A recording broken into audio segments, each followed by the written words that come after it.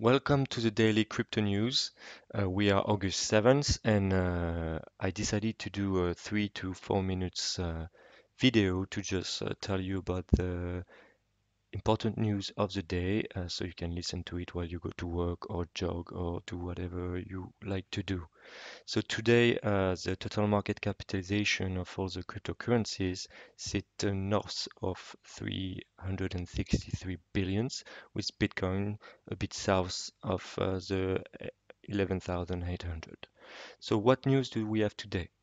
Uh, During the night, Bitcoin was really close to 12K and actually retraced a bit since the new highs it had trouble to pass this resistance.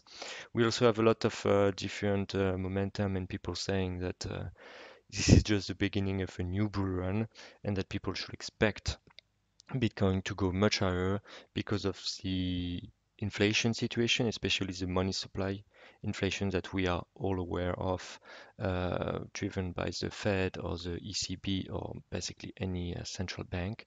And on the other side, we have all the interest rates, almost all of them going towards zero, meaning that there is no counter incentive to own Bitcoin, even if it's not a dividend generating asset, as in any case, all the safe havens, I would say, generating just a little bit of yield do not exist for the foreseeable future. We had also some really interesting news about the Ether options, so mostly on Deribit, I don't know how to pronounce this, but you can see the jump from, let's say, not even 100 million in end of May 2020 to more than 400 million as of yesterday. Most of it, as you can see with the red graph, is traded on Deribit. So you have a lot of open interest and a lot of people actually betting large amount of money on ETH 2.0, as they call it, and with a testnet launch just a few hours, well, let's say almost days ago. These are quite big directional bets. Then what do we have? We have an analysis on Cointelegraph about the DeFi token holders. So DeFi has been the new craze for the past weeks of the crypto world. It's basically what set up this new bull run over the past, let's say, 1 2 months. And this has been crazy because some tokens have been performing and making gains of 4 times, 5 times the initial price. And this is something to definitely watch. Something also to be careful about, not to fall into FOMO or FUD. And so let's look at this analysis. Basically, it was quite surprising to me that when you look at Maker, Land, SNX, Compound, Kyber Network, or basically all the biggest DeFi platforms and tokens, the top 10 holders hold for the majority of them more than 50% of the outstanding tokens. This actually, I was definitely not thinking this was the case, as I thought it was more decentralized. This is something to be worried about because it means if one of these big holders decide to just leave the platform because they're scared, because of any reason, because they've made great gains, it could definitely impact the price and the liquidity of these different tokens. What do we have? How do I earn cryptocurrencies through blogging? So a lot of people have been asking me, how much do you earn? How do you earn money blogging? And so I decided to do a short post. So it's across all the social crypto social medias where I blog. So basically, I went with a detailed analysis on each platform that I'm using. So obviously Hive, as it were, I was an old Steemian that had to move to Hive at some point due to, the drama with Justin Sun and all these things. So definitely Hive is one of my go-to platform. It's kind of complicated for a new user, but it's getting easier and easier thanks to an amazing community that keeps on developing new tools and new ways to just have fun. So we have a bunch of Hive blockchain games. On there, we have a bunch of bloggers on different topics, photos, food, crypto, finance, you name it. And you can also even earn some other tokens despite Hive, like Leo token or CTP or many others, depending on the tribes you post in. So definitely platform to be on. It's like anyway, I think I will need to do a full episode on this platform to explain to you all the different aspects and quite interesting things we can do on there. Then there is Publishocks that I started to blog on 2 months and a half ago.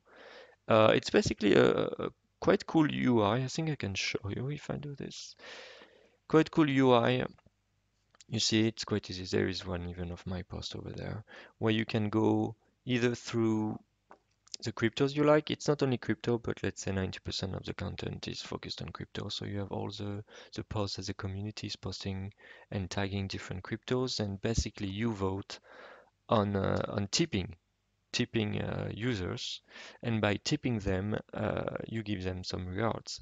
They are not coming from your own wallet; they're coming from a pool of assets that the company behind Publishocks kind of acquired through the time, and therefore they're just distributing it to the different users, meaning writers and readers. You also get paid when you tip. You choose which amount of the tip goes to yourself or to the writer.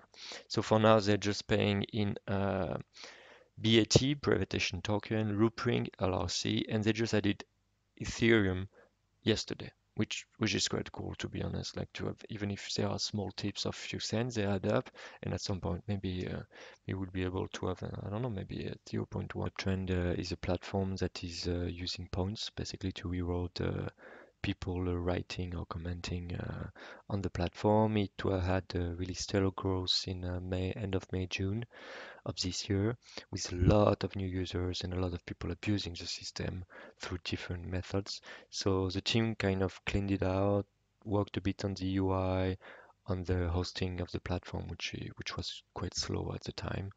And now they're working on an app and on different things where they could leverage the community.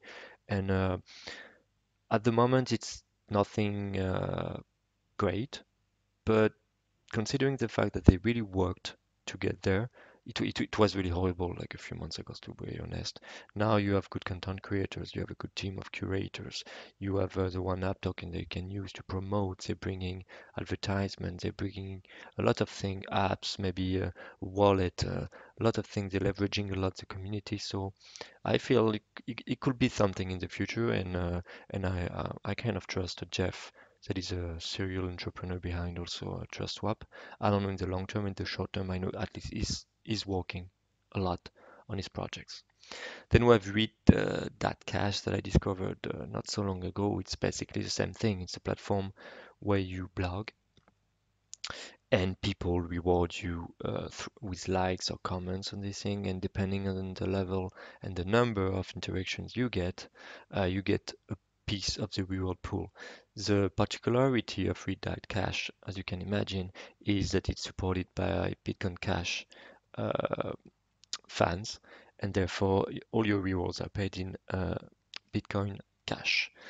I forgot for the uptrend token that they reward you with are one up, called one up. Then we have the Steam blockchain, of course. I will not go on. It used to be the home for all the hivers, and now it's just a platform where I just cross post to get some sense out to buy more hive or more cryptos that I like. Then up on the daily crypto news, we have Chinese bank set to adopt blockchain-powered forfeiting platform. That's actually interesting. So interesting because it's some kind of DeFi in some sense, even if it's not decentralized. I will call it maybe BlockFi, blockchain finance. So when you export goods, usually you get some kind of what they call forfeiting. Forfeiting is a financing product. So basically, if I sell 2 millions of goods to the US, I will get a 2 million payment through a financing guarantee that I will have to wait for 6 months to get the time for this person in the US to receive the goods and to be sure that they were in good quality or what we agreed on. The forfeiting allows me basically, and what they would try to do with three of the biggest Chinese banks, so China CITIC Bank, China Mincheng Bank, and Bank of China, what they try to do is make it on a blockchain that this forfeiting, this financing can go through the blockchain, and this company exporting from China to other countries could get the cash right away, and the banks will take the risk of the payment from the third party. Obviously, there is a cut, and there will be fees that the banks will make these exporters pay.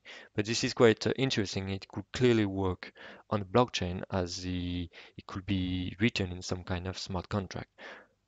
It's a Chinese blockchain that they're trying to build on this specific topic, so it will be nothing like the thing we talk usually about, which are like decentralized and where no no single party has control over the blockchain.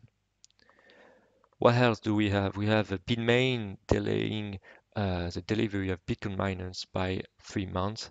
So the article is just telling us basically that there is a big fight, as you all know, between Jihan Wu and Mikri Zan. I'm sorry, I don't know how to pronounce correctly the names. And that there has been a lot of lawsuits between the two co-founders of Bitmain, and that these issues and these internal fights have pushed deliveries by up to 3 months. So basically, people that have ordered uh, um, new Bitcoin and miner Bitcoin mining machines in March will just have them maybe in September, October. So they made some kind of coupon to allow them, if they did not deliver in time, that the company could just use these coupons to get basically the money they lost. Basically, all the mining money they would have lost if they will not have this delay, basically. Then we have the calendar, but you'll see this on my post. I'll put this in the links. But we had two interesting news that came through the day and that I did not put in my daily crypto news written one in the morning. So we had the latest Waste ratings that puts Ethereum ahead of Bitcoin. So Ethereum will be the best platform according to them. After we'll have Bitcoin, then Cardano, thanks to the Shelly upgrade, and then Lycon. Well, it's something to read, even if I didn't agree all the time in the past with the WES ratings. Then we have a news that you need to be careful about is Goldman Sachs that may launch its own stablecoin. So first of all, it's during an interview, Matthew McDermott, which is the head of digital assets, that said that they were looking into exploring a stablecoin. It is like, and like he specified, it's still early day. Basically, they're just trying to understand how would it work, what would they need to do to ensure that it was stable, the mechanism, just to know the big principle as they see this kind of financial products develop all over the world. They would just like to make their own just to understand how it works. Maybe how you can take advantage of it. I do not know. So this is it for the first daily crypto news. Please tell me write in the comments what I could do better because I need to do better, and I'll be happy to read them and to maybe try to improve for the next one. Thank you. Bye bye.